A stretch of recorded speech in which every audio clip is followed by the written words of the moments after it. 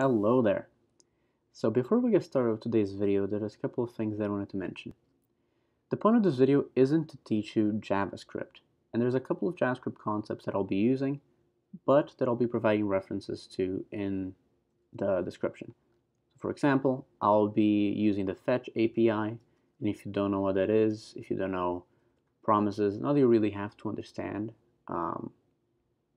specifically all about promises, but I don't know, if you want to know more or if you want to learn the Fetch API before getting into this video, make sure to check out Mozilla Web Docs.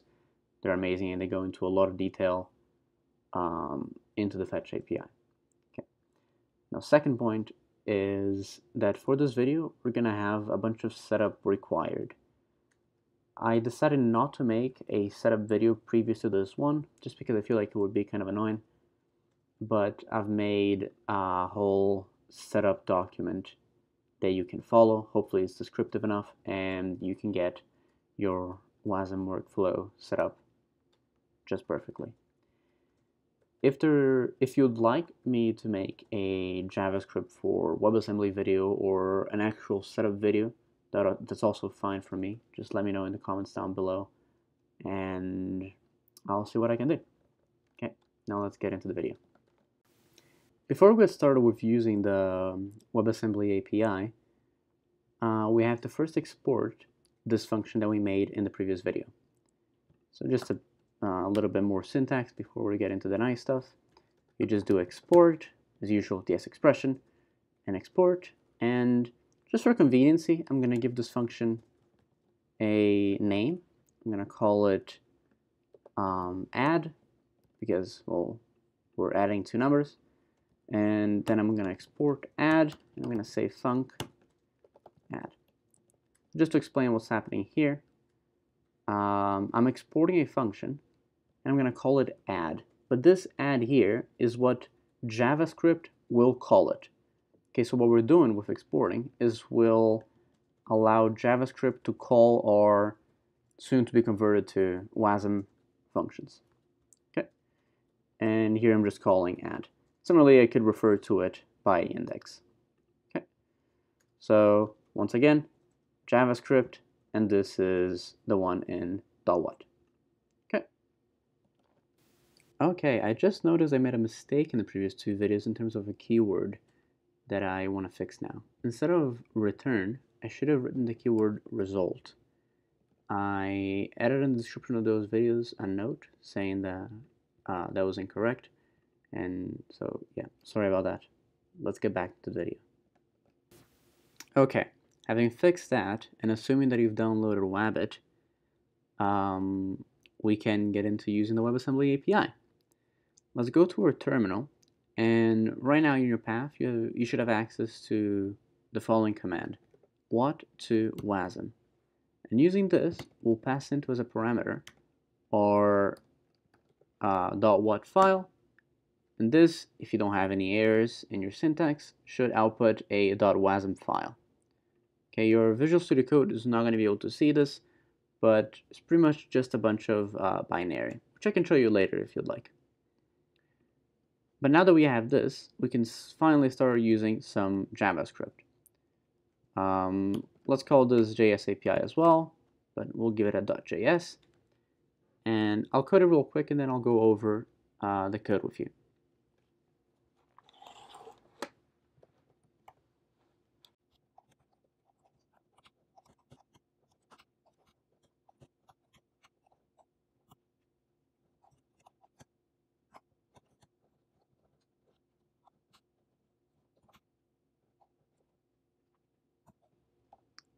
Okay, so assuming that you've also done your homework in Fetch API, right here, what I'm doing is I'm fetching the .wasm file, which will be made available in a Python simple HTTP server.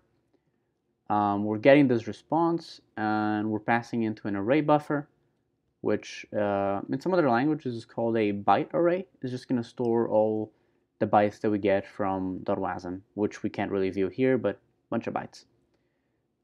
With these bytes, we'll then instantiate them, right now using the WebAssembly API, and we'll get this response. Now this response will have all of our exports. So as I mentioned here, we exported a function called add, and so we can call it just like we would any normal function. Right here I'm passing an add 1 and 2, and then in the console we should see a result of 3. Alright, our last step now is to make an HTML file to display this all in the browser.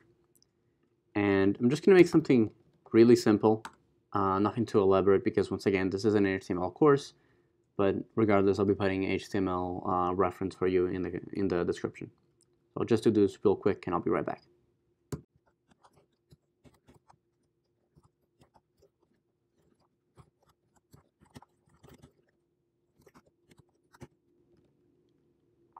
Okay, I'm back. Important things to note is just that I'm calling the JS API .js here. The script is what's gonna pretty much do all the work. The rest is just fanciness. So let's go to our terminal, and once again, assuming you've downloaded Python, you should be able to do something like this: Python 3 -m http.server. Or if you're in Windows, you can do py -m http server. Running this, it will start serving in this port. You can just copy this, go to your browser, and search. Now it tells us open console to see results, which is the message that I put. And now in Mac, the way that you open your developer console is you do Option Command J, and you can see here we get 3. Alright, so in some browsers, in other browsers it's different, but you can just figure that out.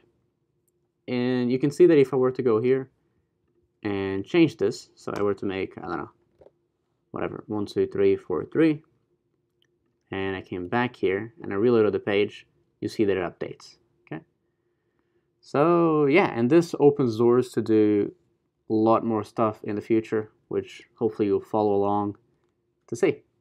Awesome, thank you. I'll see you next time.